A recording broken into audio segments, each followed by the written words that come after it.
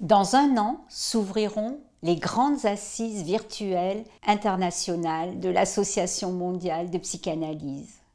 Elles interviennent dans un moment où, de partout, surgissent des voix de femmes qui brisent un silence qui vient de loin. Elles clament légitimement leur désir d'égalité et de liberté. Elles combattent les injustices sexistes et les violences faites aux femmes. La psychanalyse joue sa partie dans ce mouvement. Des femmes sont à l'origine de la psychanalyse. C'est à leur écoute que Freud a fait entendre une parole inédite sur leur vie sexuelle et amoureuse, en un temps où on ne voyait en elles que des génitrices.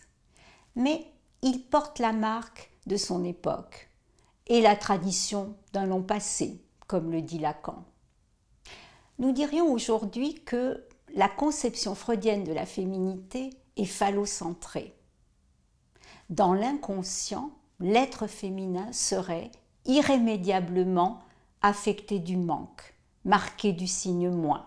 Mais Freud lui-même a pris la mesure des limites de cette approche, pour les femmes comme pour les hommes, puisqu'il a buté sur l'énigme de la féminité qui ne se laisse pas résoudre par le complexe de castration.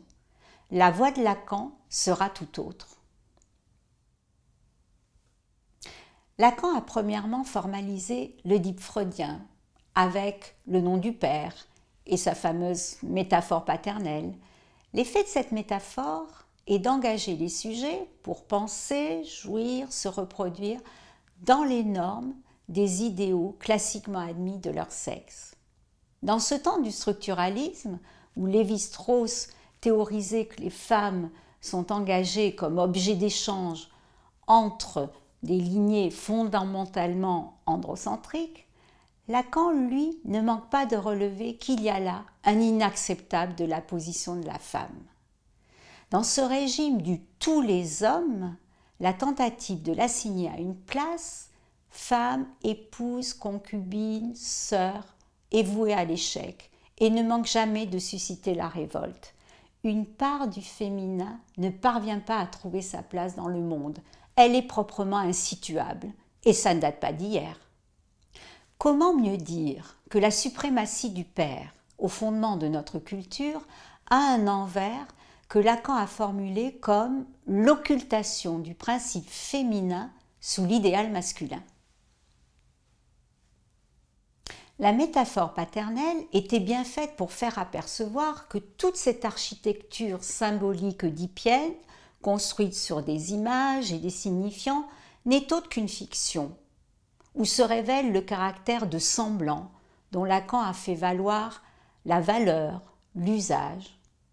Le phallus, que le père délivre comme idéal, emblème de la puissance symbolique, n'est lui aussi qu'un semblant, dont s'habillent les hommes comme les femmes, au gré d'une virilisation ou féminisation du paraître pour traiter le sexuel. Lacan avait donc anticipé l'ère du genre fluide, qui a emporté le binaire homme-femme. Les hommes, les femmes, les genres en tout genre sont d'abord des êtres de langage. Mais il y a plus. La prise de parole des femmes en analyse le poussera à en tirer toutes les conséquences sur la structuration et les formes du désir. Il sera conduit à prendre en compte une dissonance entre, d'une part, les positions sexuées dans l'autre, qui se prête à tous les glissements signifiants, et, d'autre part, le plus de jouir propre à chacun qui relève, lui, d'une grande inertie depuis qu'on l'a rencontré une première fois d'une façon peu ou prou traumatique. Puis, Lacan ira au-delà de cette dissonance, au-delà de cette tension dérivée du phallus, pour s'engager sur la voie d'une jouissance supplémentaire qui résiste au sens sexuel. Lacan a introduit le terme de sexuation pour indiquer l'élément subjectif de choix. Pas n'importe quel choix, un choix tributaire de ce qu'il a appelé les formules de la sexuation.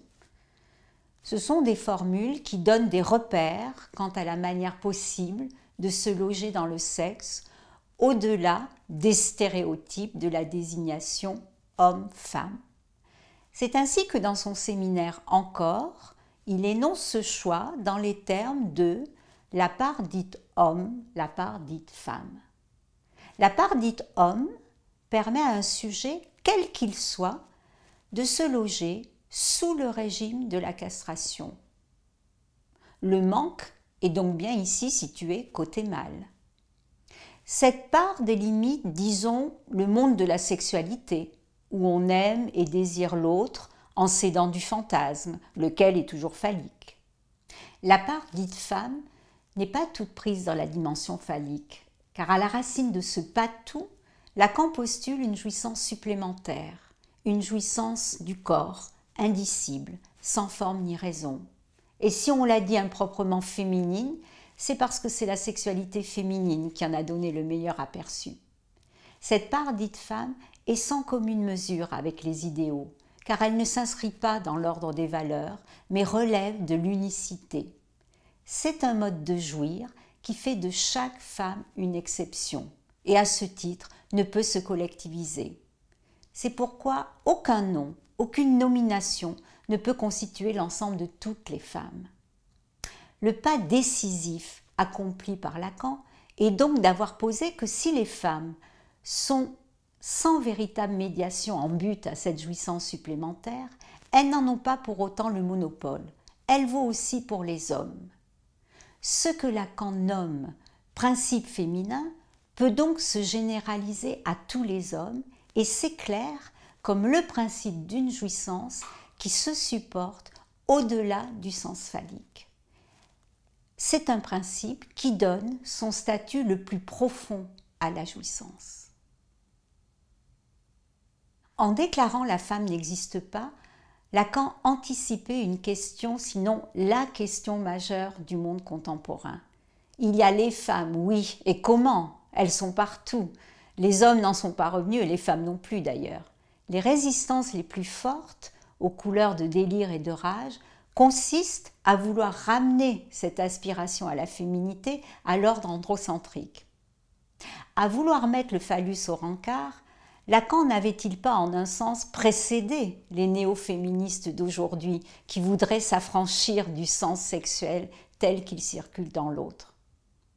Par-delà les différentes transformations qu'a connues le néo-féminisme depuis les années 70, oscillant du féminisme de domination au féminisme qu'on pourrait dire des corps, une question insiste, la question du féminin.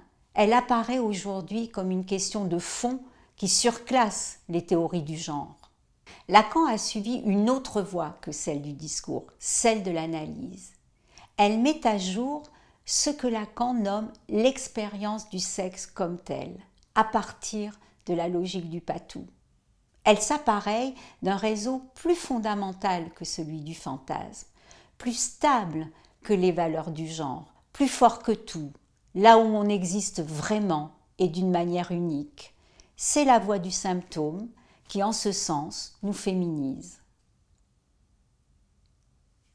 Qu'il y ait des femmes et non pas la femme ne signifie pas que leur existence précède leur essence, mais qu'elle se passe de l'essence de la féminité. Que peut-on apprendre à ce sujet de l'expérience de l'analyse? Que peut-on extraire du principe féminin des cures d'aujourd'hui, celles des femmes comme celles des hommes? On gagnera à donner au mathème de Lacan des formes féminines et masculines du désir, leur valeur actuelle. C'est ce qu'on peut attendre des grandes assises virtuelles internationales de l'AMP qui devront tout oser, puisque la femme n'existe pas. À bientôt!